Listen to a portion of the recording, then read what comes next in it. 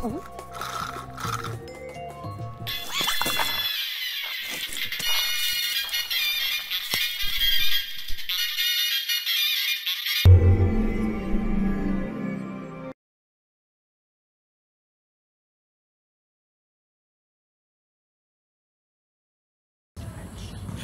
everyone, welcome to our video.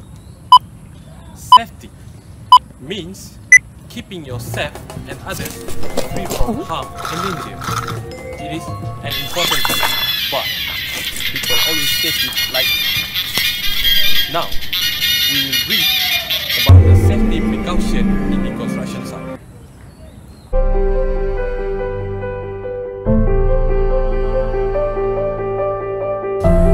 Hello everyone, welcome to our video. Safety means keeping yourself and others free from harm and danger. It is an important thing, but people always take it lightly. Now, we will brief about the safety precaution in the construction site.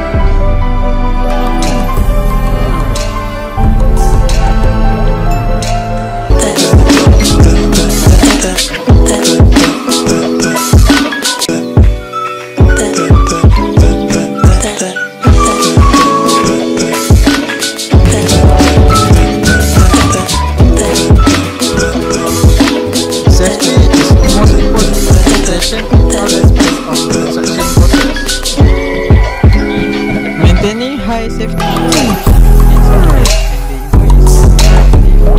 confident. A successful construction project is one that is safe, well managed, clean, and has enough logistical space to work.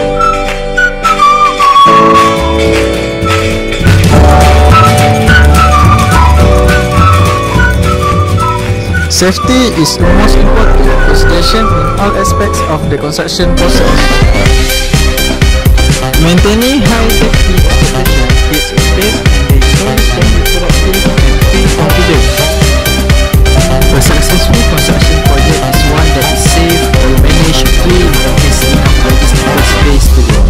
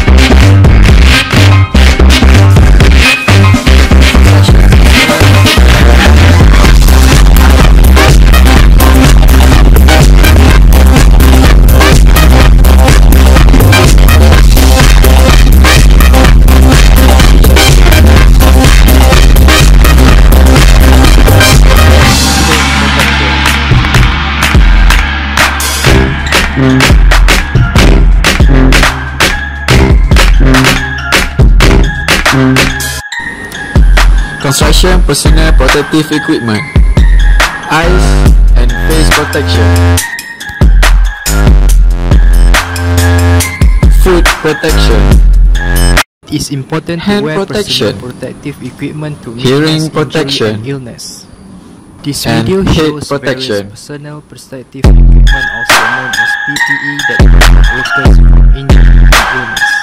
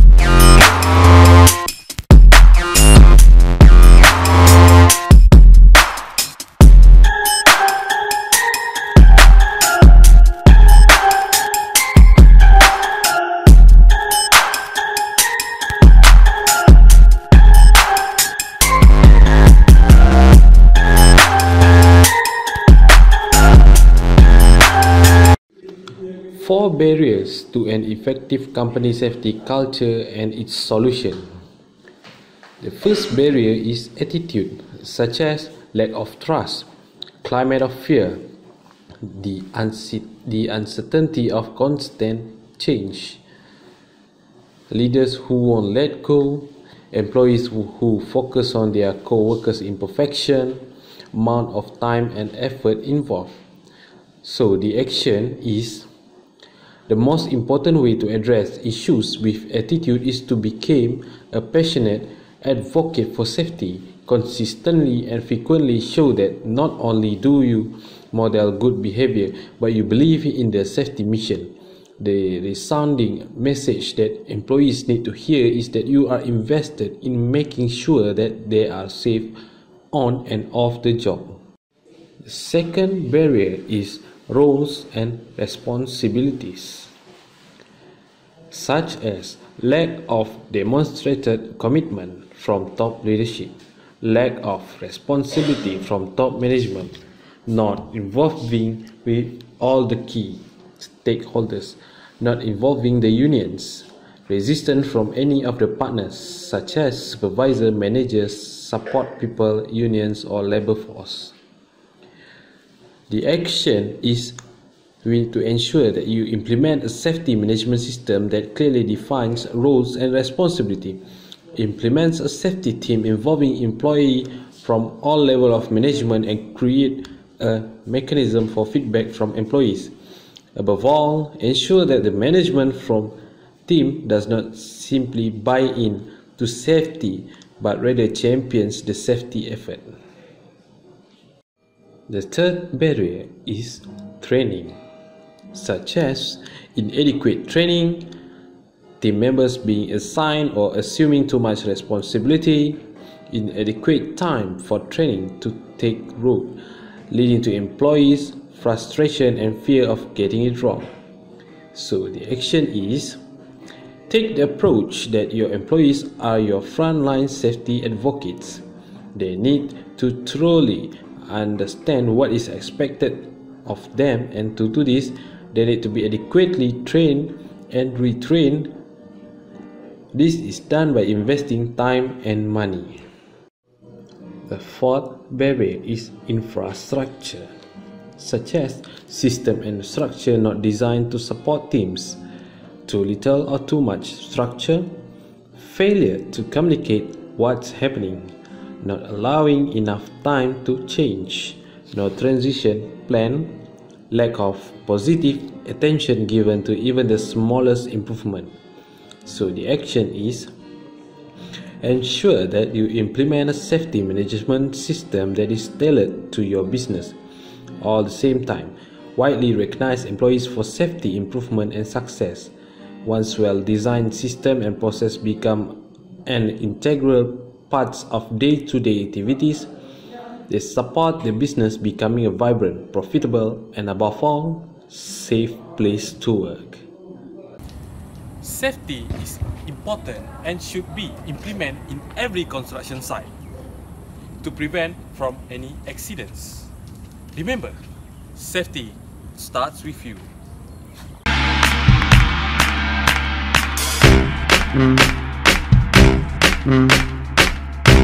Mm.